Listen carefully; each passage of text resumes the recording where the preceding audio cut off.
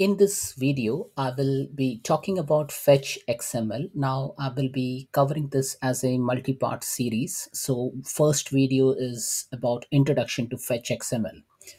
Now, what is Fetch XML? Fetch XML is a proprietary XML-based query language. Now, this is mainly used to query dynamic CRM or a Power Platform Dataverse table. Now, fetch XML is basically used to retrieve data from Dataverse. So you have some piece of code which is in the format of XML, and you just execute that using multitude of ways. So I'm going to cover most of the ways through which you can execute the fetch XML code to retrieve the record from a Dataverse table. Now, from a Dataverse table, you can retrieve one column or more than one column. You can put up a condition around that column. You can put some filtering around that column and retrieve that record set. So there are many things which you can perform in the query, which I'm going to cover this in this multi-part series. Now, fetch XML is used to define views for model driven app, how your views is structured, what is the column width of that specific column while displaying that content.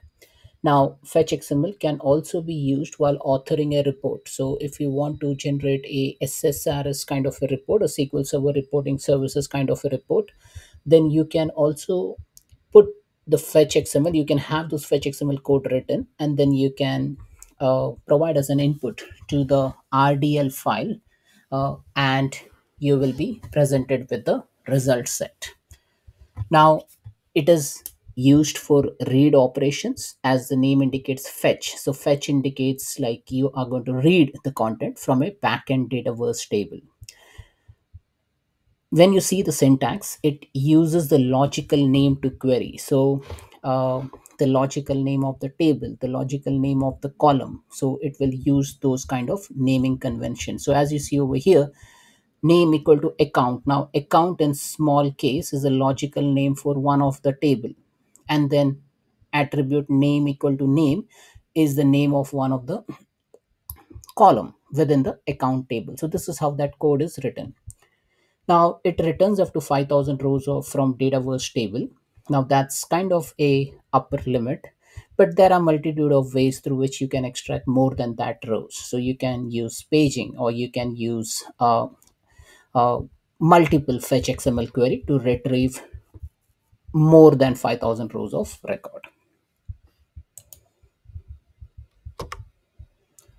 How to download fetch XML? So I am going to demonstrate that in this video on how to download the fetch XML from a model driven app. So if you have a model driven app, and if you have a table and a view created for that specific application, then you can go into the filters and then you can start downloading the fetch XML. Now, a new method has also been derived whereby you can go into the views, the list of views, and then you can download the fetch XML from there also.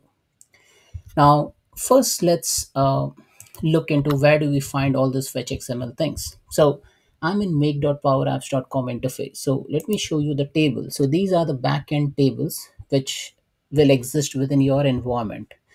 Now there are some out of the box table like account or contact. So if I go into account, you will see the table, and if you click on column, you or here you can see all the columns listed like account name, address, one city, main phone, primary contact.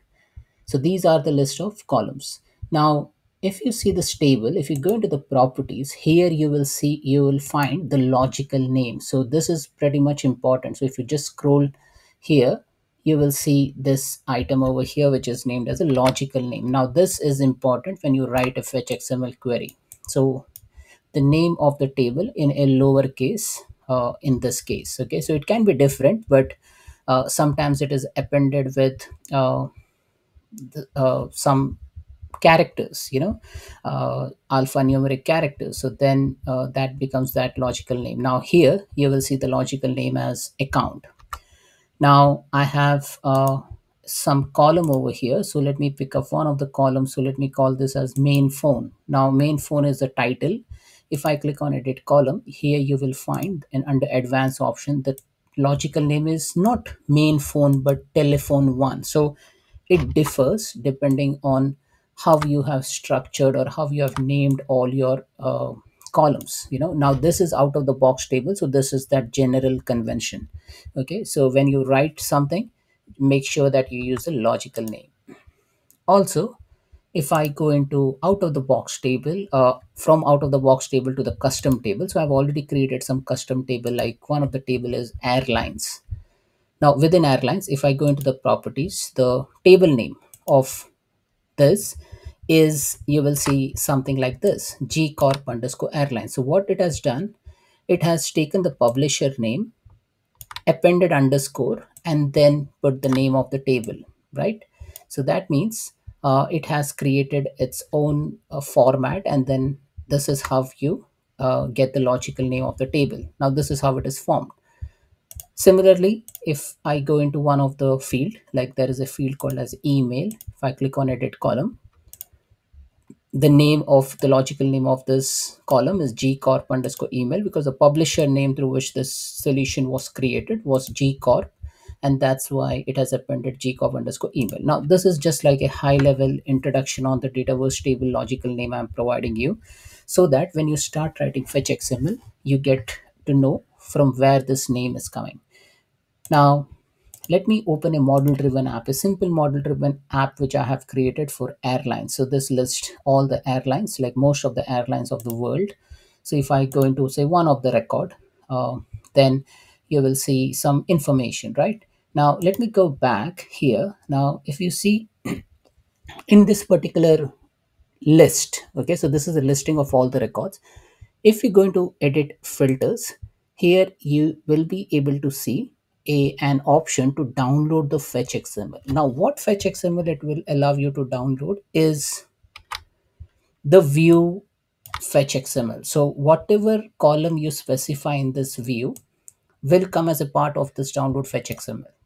So you can put various conditions, you can put some filtering, you can put some selected columns. So then it will pick up those, and then if you click on download fetch XML, then it will allow you to download. So let me download this fetch XML. So if I download this fetch XML, then it will ask you to save it in a device, and now you can open this file. So let me open this fetch XML file. Now as you see, the fetch XML file is open. I'll just do a right click and format this document, and this is how the fetch XML has been derived. Now let me just minimize it a bit. Yeah, so the first statement is fetch, the first element within fetch. So if you see fetch and close fetch, and then you have entity and then close entity, and then within entity you can have attributes. So you have attributes, you can have link entity, you can have so many things over here. Now why do I see many columns over here? Because the view had more than maybe 5 or 6 columns, right? And that's why you see this list. Now if I go into the list over here, so let me go into the list. Here I can see so many things. Now let's go into an other view, like say aircrafts and stuff. Now if I go into aircrafts and stuff, and I can see there are 3 columns, right? If I go over here, I have an option to say edit filter. I have an option to download the fetch XML. So let me download this, keep, open that XML file, and do a format. Now as you see over here, there are other things which has come alongside it. So it has taken the state code, name, airline ID, total aircraft, total staff. So it has provided me with this information. And why do I see this link entity name is because there is an image associated with that specific column. Now this is basically all about fetch XML. Now there are other ways through which you can download fetch XML instead of going into the filter. Like if you go into the view over here, so these are the list of views. There are system views and the personal views. Anything which is as a person icon is a personal view. If you go to manage and share views, there is an option through which you can even download a fetch XML from there. So you pick up any view, like let me pick up owners and supervisor view. I click on those 3 dots and I can download a fetch XML. So let me download that, keep, open the file, and then this fetch XML file will be downloaded. So as you see over here, this is how the fetch XML file gets downloaded. Now, if you want to write a simple fetch XML, so the logic is pretty much simple. So let me go into, say, one of the folder over here, and let me create a fetch XML intro.xml. So at the end of the day, it's an XML file. So let me create a statement. So this is that statement. So if I put fetch, then it resolves automatically. So as you see over here, this is that fetch statement, the first fetch statement. Uh, and then you specify what do you want. So let me do a maximizing of this. So yeah. So so you can specify how many records you want. So I can say I want top 5 records. So I can just type in for fetch top equal to 5. You can even put a single quotes, so that's fine. So I'll just say I want 5 records. And within the fetch, you specify the entity name. So you just say entity, and it will put that closing tag. And within entity, now you need not specify like any more parameters in fetch, that's fine. But if you put some limit, then it will only retrieve that many records. Within entity, you can specify the name of the table. So the attribute name is name, and the value is the logical name of the table. So in my case, if I just type in account, then it will list down all the account, like top 5 accounts. Okay. Now, if I just do a format document, this is how the fetch XML would be formatted. Then within entity, I will say I have an attribute. So I'll just say attribute tag, and it will put that closing tag. Now you can get rid of this closing tab, and you can just use a single line of statement which opens and closes at the same time. So that's completely fine. And you just specify which column you want, attribute name equal to name. So here what we are doing is we are querying the account table, and we are querying and we are asking the fetch XML to retrieve only one column or an attribute with the name. Okay, so this is like a simple fetch XML.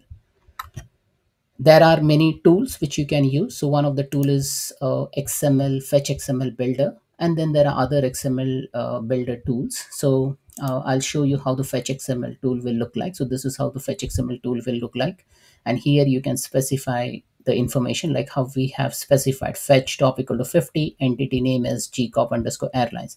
Now if I execute this, it will list down all the airline record. Okay, now it has given you so many columns, right? Now why it has given you all the columns is because you haven't explicitly specified the attribute. Now if you want to just get only one of the item, you can just say add attribute and then specify the attribute name. So if I just want to list down only the name, I can get the name, and attribute name is gcop underscore name. I click on execute, and I get only the name as an output. So this is how you can frame that XML and then give it to the query processing engine to process it. So that's it, folks. This is all about a high level introduction to fetch XML. Now you can use fetch XML at multiple places to execute. Now I've just given you one example, like an XML fetch XML builder tool to execute the fetch XML, but there are places like Power Apps, Power Automate, and other systems through which you can just provide that fetch XML and get that query executed. So I'll cover that in my upcoming videos. Thanks for watching.